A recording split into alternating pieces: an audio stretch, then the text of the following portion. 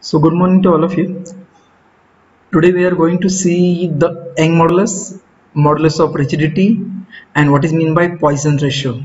Okay, from the mechanics of solid. So one by one we are going to see what are these technical terms. So first we are going to see what is Young's modulus, or its other name for the Young modulus is modulus of elasticity. The ratio between tensile stress and compressive stress to the corresponding stress is constant. This ratio is known as Young's modulus or the modulus of elasticity, and it is denoted by E. So you can see here E is equal to tensile stress or compressive stress divided by tensile strain or the compressive strain. Already we have seen what is meant by tensile stress, what is meant by compressive stress in a previous lecture, what is meant by tensile strain, and what is meant by compressive strain also we have seen in last lecture. So if you are going to represent the Young's modulus or modulus of elasticity as capital E, we can write like this: E is equal to stress sigma divided by small e, we are going to use for the strain. Okay, so this is simple definition. Young's modulus or modulus of elasticity, the ratio of stress to the strain. Simple thing. Okay, next, after the Young's modulus or modulus of elasticity, next is modulus of rigidity or shear modulus. What is meant by now modulus of rigidity and shear modulus? The ratio of shear stress to the corresponding shear strain within the elastic limit is known as a modulus of rigidity or the shear modulus. See, important thing is this: elastic limit. The ratio of shear stress to the shear strain within the elastic limit is known as a modulus of rigidity. We have already seen what is meant by elasticity and what is meant by elastic limit also. Okay, so the definition of modulus of rigidity is ratio of shear stress to the shear strain. Okay, so and this modulus of rigidity is denoted by C, or sometimes it is denoted by capital G, or is denoted by the capital N. I can write here that is capital C or capital G or capital N is equal to shear stress divided by shear strain. Okay, and we can represent like this: the shear strain and the shear stress. And next important thing is the factor of safety. What is meant by factor of safety? When you are going to consider the design of concrete structure, okay, or any design steel structure, in that case we have to consider the factor of safety.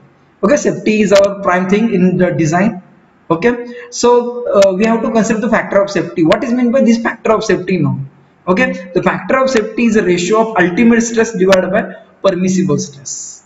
Okay, so this is simple definition of factor of safety, that ultimate stress divided by permissible stress. Ultimate means, if you are going to take the example of tall steel, in that case if stress in the tall steel, ultimate stress is suppose 500 Newton per mm square, in that case 500 divided by permissible, if suppose that is 400, the ratio you have to take 500 by 400, and that is factor of safety.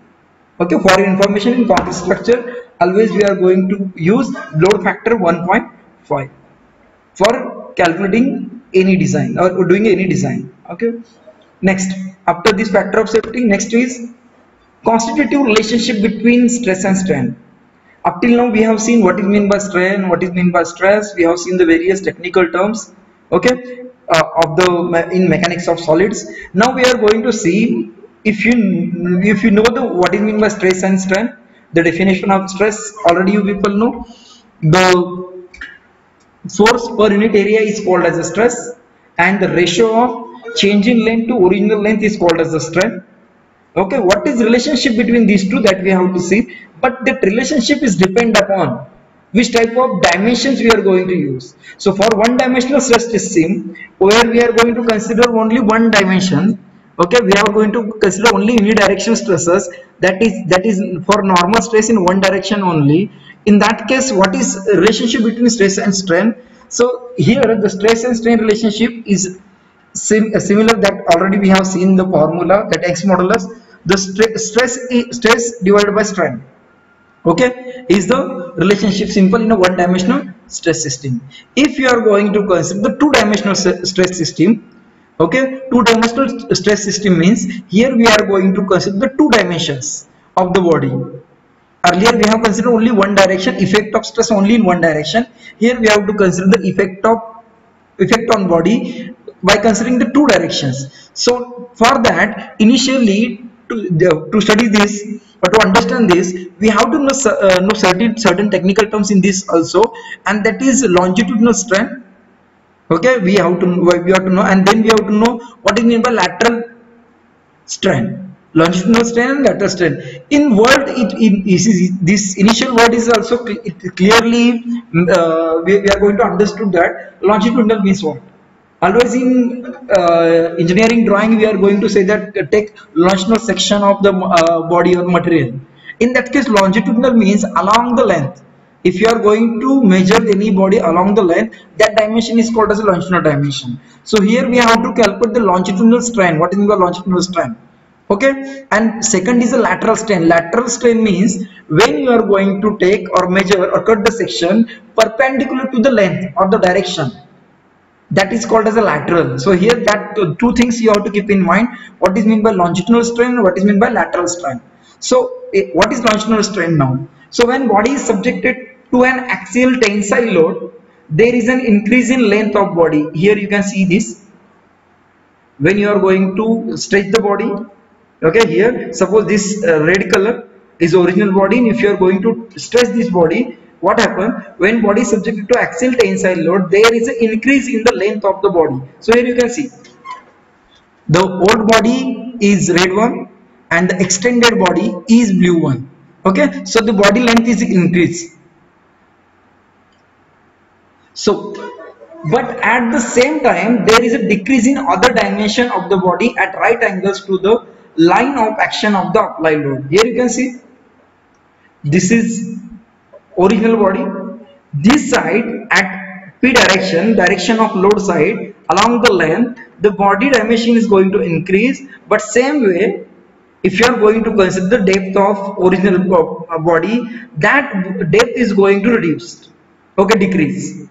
So here you can see this, the right angle line of action, the applied load, the decreases, thus the body is having axial deformation and also deformation at right angles to the line of action of the applied load, that is lateral deformation.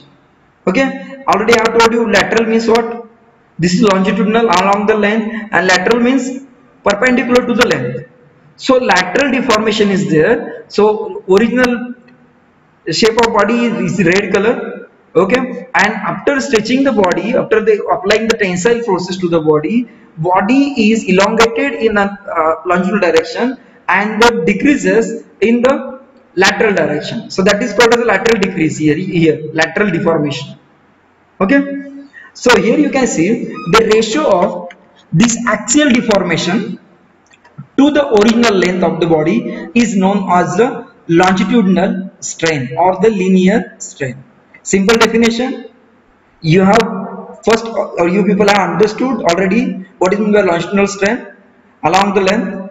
Lateral strain means perpendicular to the length, and the ratio of axial deformation to the original length of body is known as a longitudinal strain. So this is axial deformation along the length deformation, that is called as a, so that axial deformation to the original length of body is known as a longitudinal strain.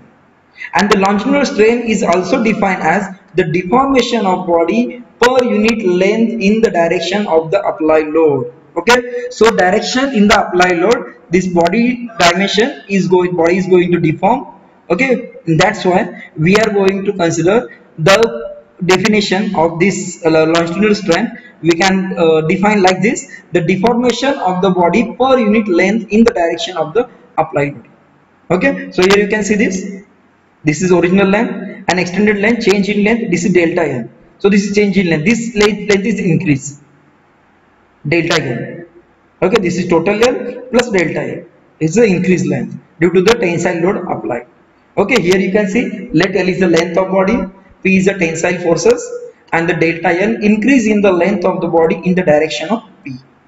Okay, and then we can write here longitudinal strain is equal to change in length or axial deformation along the length divided by original length of the body. Okay, so this is about the lateral longitudinal strain. Same way we are going to see now lateral strain. What is lateral strain? The strain at right angle to the direction of applied load is known as the lateral strain. Already I have explained you. This is longitudinal strain, okay, and right angle to this length, the strain which you are going to consider, that is called as a lateral strain. The strain at right angle to the direction of applied load is known as a lateral strain. Now we take the example, let the rectangular bar of length L, breadth B and depth D, whatever this bar we have considered, if you are going to cut cross section, if you are going to see the cross section of that bar, we can see here breadth and depth of that bar having the total length L, and depth D is subjected to axial tensile load P as shown in figure. So here you can see, okay, the length of bar will increase while the breadth and depth will decrease. Already I have told you, length is going to increase and breadth and depth is going to decrease. So here in plan you can see this.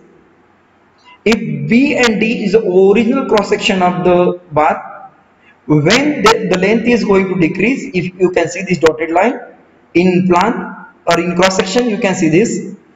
So there is a decrease in depth and width of the bar. So I can write here total depth D minus change in depth, that is decrease in depth, and here also B minus decrease in total depth, in total width. Okay, so here I can say that the length of bar will increase while the breadth and depth will be decreased. Here I can say here delta L is an increase in the length. We use here delta L is increase in length, delta B decrease in width.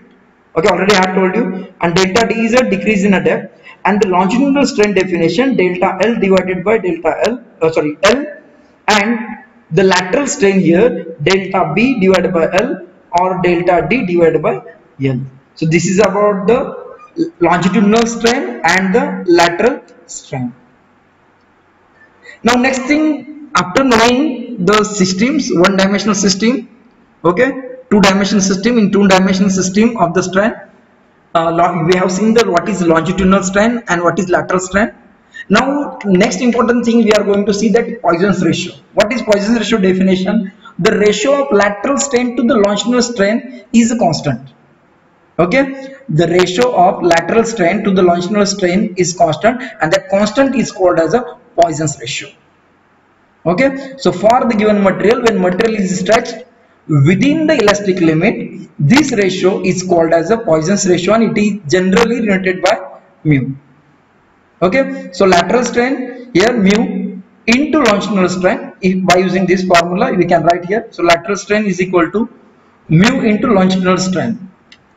So as lateral strain is opposite in the sign to the longitudinal strain, already we have seen when longitudinal strain is increased in other direction, lateral strain is going to decrease. So the nature of sign will be opposite.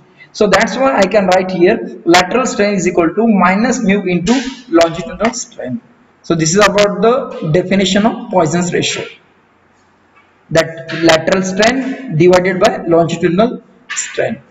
Okay, so this is about the Poissons ratio. Next lecture we are going to see the three-dimensional system, or two-dimensional system, and how we are going to establish the relationship between the stress and strain. Okay, so today we are going to stop here.